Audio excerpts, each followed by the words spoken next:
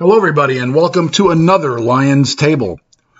Let's take a moment to enter into the presence of God by the power of the Holy Spirit, and let God's word, which is truth, fill us and give us strength. Let us contemplate his great love for us, his sacrifice on the cross, his mercy, grace, and promise of eternal life through Jesus Christ, the Son of God, the Word who was at the beginning, was with God, and is God. Thanks be to God that though you once were slaves to sin, you wholeheartedly obeyed the form of teaching to which you were committed.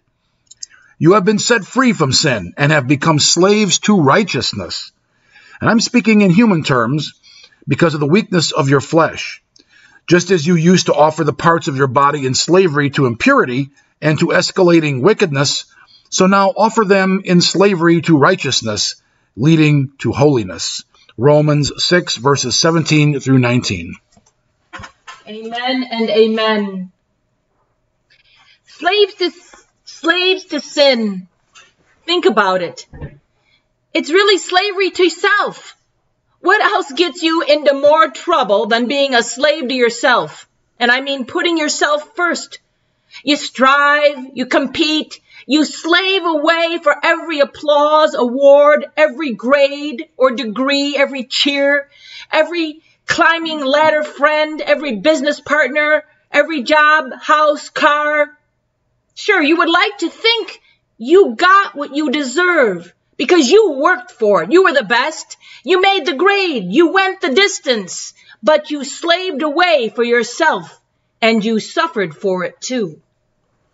The suffering is in being so devoted to yourself, you forget others are involved in your life, involved in your well-being. You suffered because all that slaving away takes its toll on your mental and physical health and your spiritual walk with the Lord God. Of course, you can be good at something and get paid for it. Slaving away does not mean that you should not study. You should. It does not mean that you should not try to get a job that you like or accept a job that you can do. It does not mean that you should reject a raise if it's offered to you. Understand, it's not about what you can do for yourself, but what the Lord God wants to do for you if you let him.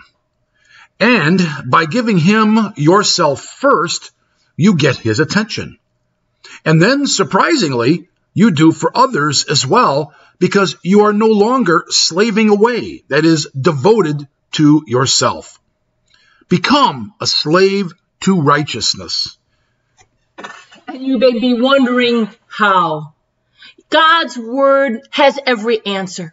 Let's read from Psalm 119, verses 33 through 48. Teach me, O Lord, the way of your statutes, and I will keep them to the end.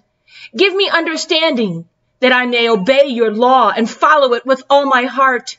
Direct me in the path of your commandments, for there I find delight. Turn my heart to your testimonies, and not to covet gain. Turn my eyes away from worthless things. Revive me with your word. Establish your word to your servant, to produce reverence for you. Turn away the disgrace I dread, for your judgments are good. How I long for your precepts. Revive me in your righteousness.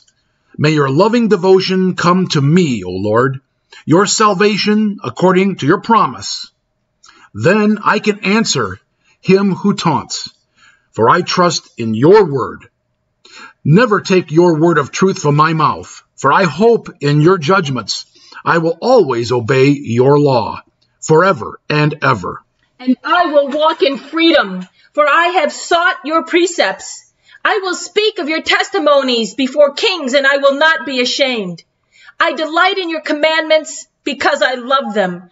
I lift up my hands to your commandments, which I love, and I meditate on your statutes. Thank you for joining us on this Lion's Table. We hope this has been a blessing to you as always. Please leave prayer requests behind. We will always pray for you. Any comments or questions? And as always, we invite you to join us again next time.